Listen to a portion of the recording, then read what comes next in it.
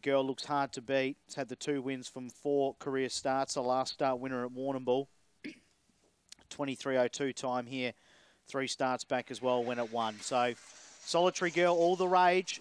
Lure rolling, set, ready, racing. Now the favourite Solitary Girl was slow into stride, but it's mustering early. In fact, there was big interference in its second last. Back to the leaders. Kapow ran to the lead from She's All Aussie. Then came Spirit of Pat, followed by Flash Deeds. Then came Outlaw Eddie, Usain Insane. Then Solitary Girl, and there's one last of all that's obscured. Homeward Bound. Kapow the leader to She's All Aussie. Kapow with a knockout blow. Kapow beat She's All Aussie. Not sure for third, either Flash Deeds or Spirit of Pat. Then came Outlaw Eddie near the rear with Black Fields, Usain Hussein, and the favourite Solitary Girls knocked up way off them. So, it was very clunky early.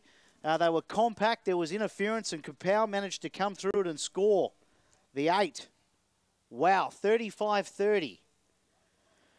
8 defeating the 4, She's All Aussie. The time is 23:55. The 7, Flash Deeds, has run third. Goodness me, what a race. 8-4-7-5. It was like they were